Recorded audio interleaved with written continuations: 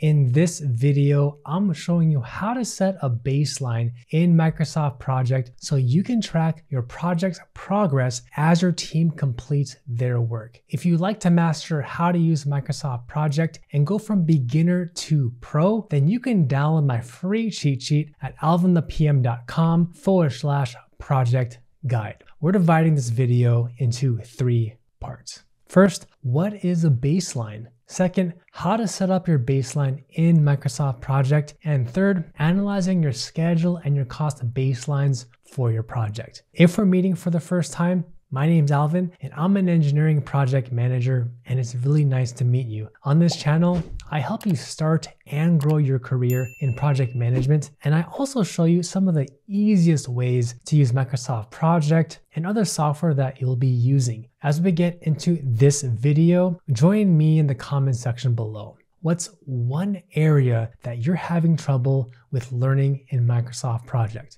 I'm here to serve you, so if there's anything you want to learn, let me know about it in the comment section below because I'd love to genuinely hear from you. Now, before we do anything, let's talk about what it means to set a baseline. A project baseline is your starting point for your project's plan. So you use it as a baseline to compare your project's performance over time. It's kind of like how you go on a fitness journey to lose 10 pounds by the end of the year. On day 1, you use a scale to measure how much you weigh. That initial weight on day 1 is your baseline. So you can see how much progress you're making over the next few weeks. So going back to our topic, when you finish planning your project with your team and you're about to go into the execution phase of your project, that's when you first establish your project's baseline. Let me repeat it one more time because I get asked this question very frequently. That is the very first time you baseline your project. As you start to monitor your project's progress and your team's work, and the tasks get delayed by more than 30 days, for example, then you need to submit a change request, obtain management's approval, update the schedule, and then re-baseline your project plan accordingly. In most projects, you usually set your project's baseline with your schedule baseline and your cost baseline, and I'll show you how to do both of them in this video. So on the screen here, I'm showing my example project for building a do-it-yourself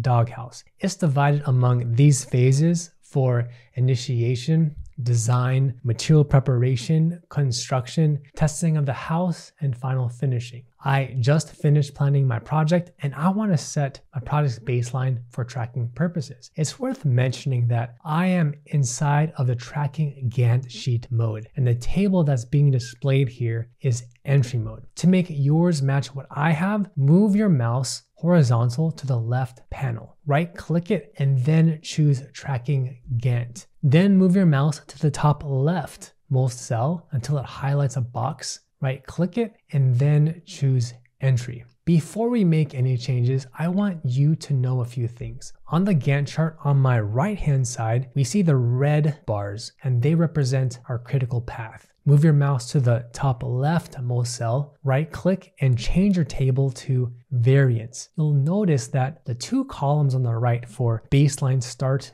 and baseline finish show NA because we haven't created our baseline yet. After we establish our baselines, these 2 columns will populate with their project start and finish dates. Let's switch tables again by going to the top leftmost cell, right clicking it and switching from variance and choosing cost. We see here that the column for the cost baseline shows $0 because the baseline hasn't been created yet. After we establish our baseline, this entire column should update accordingly. Let's switch back to variance table for now. So let's talk about how to set your project's baseline. You only want to do this after you've planned your project with the tasks, the durations, the resources, and all your costs have already been logged in. To set your baseline, go to the Project tab, move your mouse to the Schedule panel, and left click the button that says Set Baseline. From the drop-down menu that appears, select the option for Set Baseline. When you do that, you're going to see a new pop-up window that shows the following. The first field is where you can set the baseline for up to 10 different versions. If this is your very first baseline that you're creating, then choose the one that says baseline. Like it means this is your primary baseline that's kicked off after you plan your project for the very first time with your team. If it's your second or even your third time rebaselining a project, then choose the one for baseline 1 or baseline 2 and so on and so forth, depending on where you are with your project. My advice to you is stick to what works best for you so you know which baseline is from which date. I even recommend keeping a separate table of baseline dates and the change requests that you submit. That way it's clear to you which baseline corresponds to which change request anytime you need to update your project's schedule. In the second part of the window, there's an option for choosing how much the baseline should be applied for, your entire project or selected tasks only. For our example, let's leave it as entire project. And after you do that, move your mouse to the bottom and left click OK. Immediately, you're going to see the columns for baseline start and baseline finish dates automatically populate with your project's planned start and planned finish dates. Please keep in mind that you will only see this information when you're in the mode for variances table. By the way, don't forget to smash that like button if you're getting value out of this video and also to show me your support. So for our schedule baseline, on our Gantt chart to the right, we see that almost everything looks the same except for one thing. We see a dark black grayish bar underneath each of the bars. And that's because this is our schedule baseline that we can now use to see when a task is taking a shorter or a longer time to complete. Everything perfectly aligns with each of the bars because no changes have been made to the schedule. If there's any variation from this initial primary baseline, you're going to see it reflected on your Gantt chart as your red or your blue task bars